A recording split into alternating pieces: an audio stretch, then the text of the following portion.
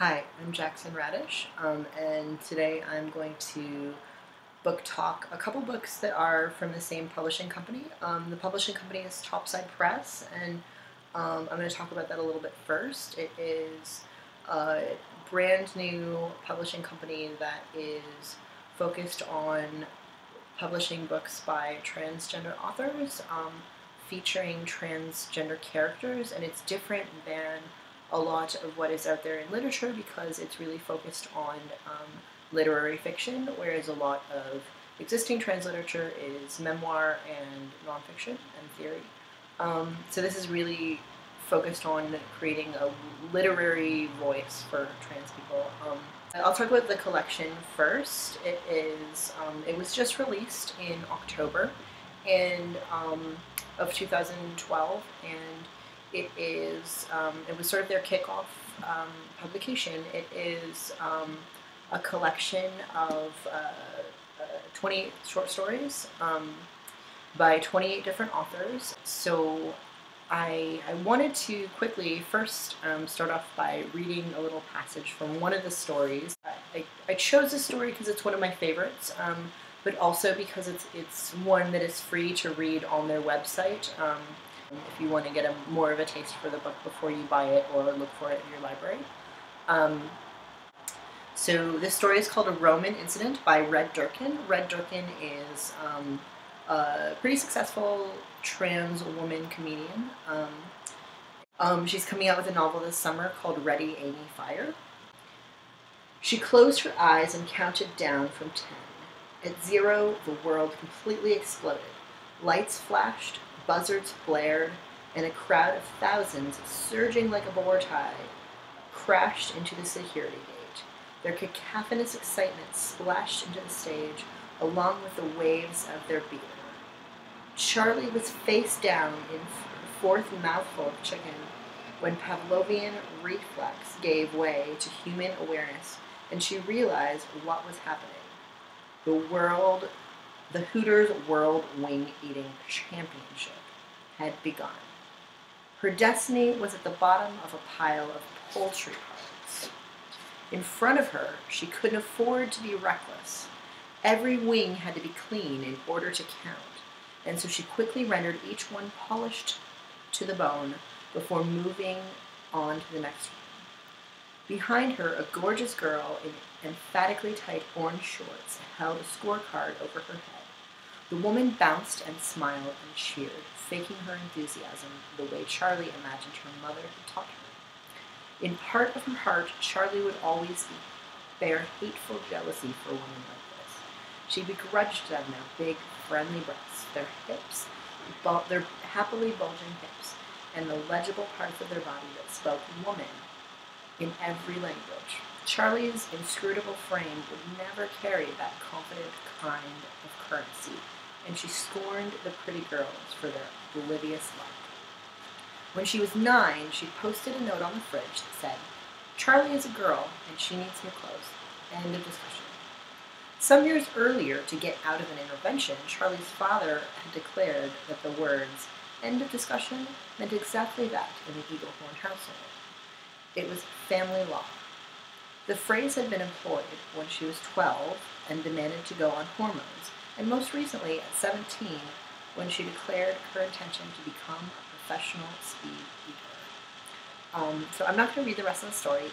It's great, it's funny, and really moving, and it's just one example of the stories in this book. So all these stories sort of have different feelings. The book kind of weaves together well because there are kind of exciting and magical and weird things happening in each one, and each story features a trans character. It's a really fun book to read. I would recommend it to anyone, not just trans people. The stories in this book are special, though, because most of them are not stories about transitioning or dealing with being trans. They're mostly stories where a trans character's life is sort of explored, and sometimes the fact that they're trans features prominently in that, and sometimes it's just a little incidental. And so that's kind of special. There's not a lot out there like that, and The stories are really great on their own, whether or not you are particularly interested in reading stories about trans people. So now I'm going to talk about Nevada by Imogen Binnie, which was just recently released.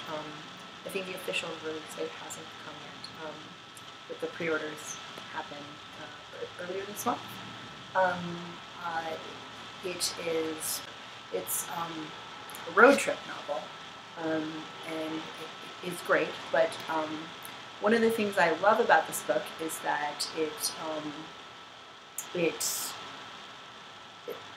deals with a lot of heavier stuff that is often has only been discussed in sort of more theory type books, but it kind of deals with them in a really relatable way that sort of incorporates them into the life of this character who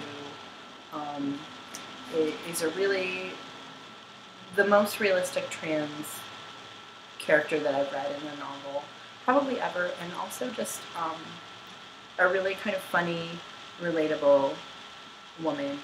And so I am going to read a passage from this. This is from the second chapter, page 5.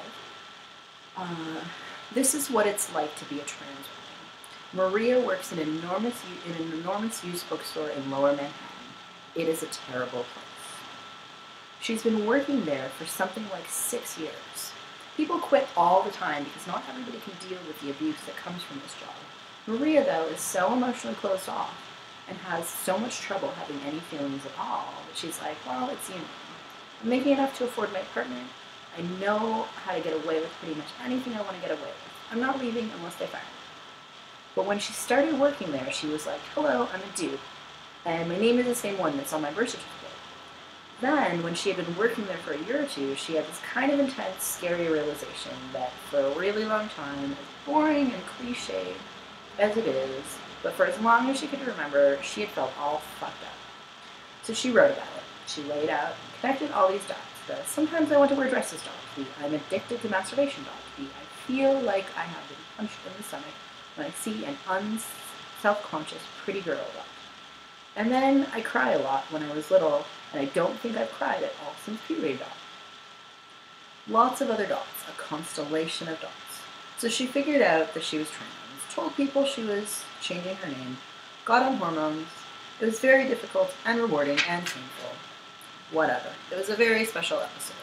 The point is, there are people at her job that remember when she was supposed to be a boy, who remember when she transitioned, and who might at any point tell any of the new people who come to work with her that she is trans.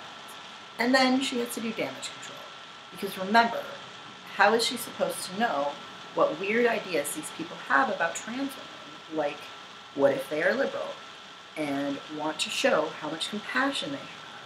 I have a trans friend, instead of, hey, trans friend, I like you. Let's have a three-dimensional human relationship. That's what it's like to be a trans woman. Never being sure who knows you're trans, or what that knowledge would even mean. Being unsure, weird social footing. It's not even like it matters if someone knows you're trans. Who cares?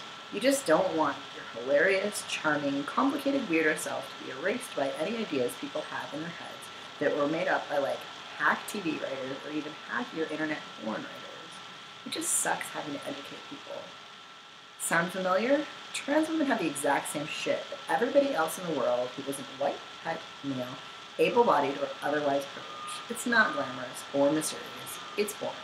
Maria is totally exhausted by it and bored of it. And if you're not, she's sorry. Terribly, appallingly, sarcastically, uselessly, and pointlessly sorry.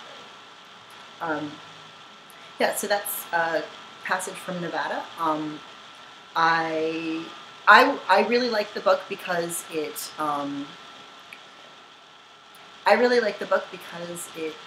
deals with the story of a trans woman, but she transitioned 6 years ago, and so it's not really dealing with a lot of the transition-y things that she sums up her whole transition in that it was a very special episode, and then the rest of the book is kind of this story of her, kind of you transition and then what next. So it's a great story. It's The Collection, edited by Tom Léger and Riley Macleod, and Nevada by Imogen Binnie, both from Topside Press. Thanks.